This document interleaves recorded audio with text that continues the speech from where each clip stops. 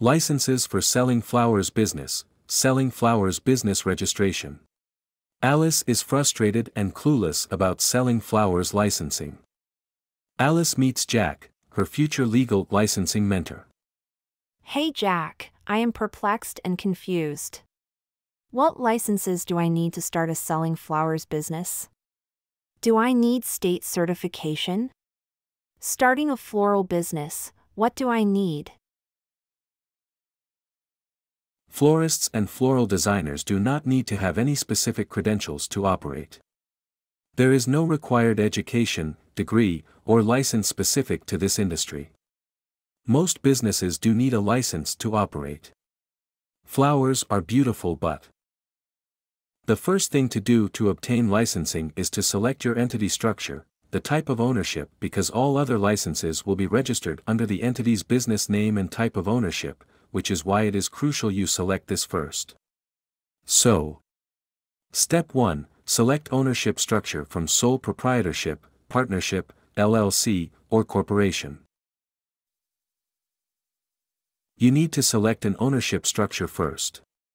You can select from sole proprietorship, partnership, LLC, or corporation. Alice, my friend, I suggest you file an LLC because the LLC, limited liability company, protects your personal assets, are shielded from any liabilities or debts your business may face. You can choose how you want to be taxed, either as a sole proprietorship, partnership, or even as an S Corp.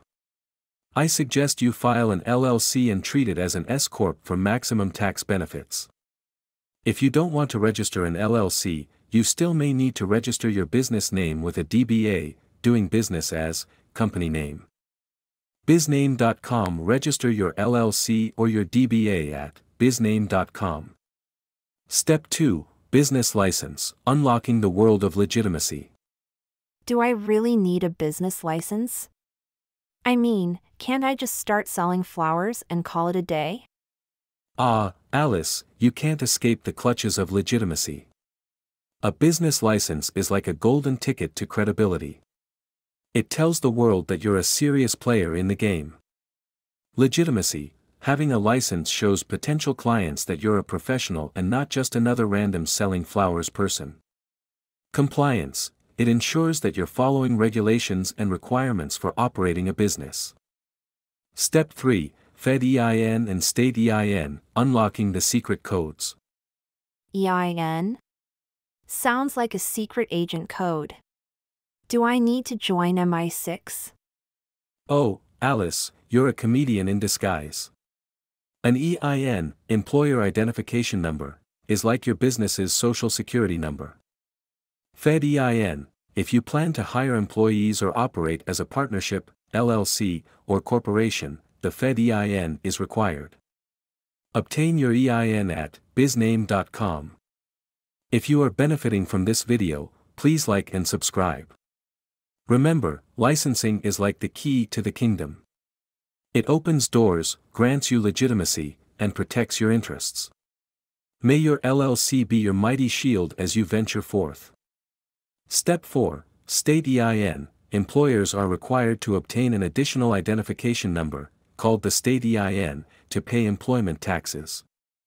We can help you obtain a state employer identification number at this site, bizname.com. Since 1999, we have helped small businesses register more than 1 million licenses, LLCs, and tax IDs. Step 5. Seller's Permit. Selling flowers is subject to sales tax. You will need to obtain a seller's permit to collect sales tax and remit it to the government. If you are benefiting from this video, please like and subscribe. Wow, thanks, Jack. I feel empowered to take on this challenge now. With my trusty LLC by my side, I'll conquer the eyebrow threading world. Obtain your seller's permit at bizname.com. Bizname.com, fast, affordable, professional. Bizname.com. Hey, Jack, thanks for your advice. I will start registering my business today. Okay, you can obtain all licensing at bizname.com. Are you ready? If so, just submit one form at bizname.com with your business info. To start your selling flowers business, bizname.com.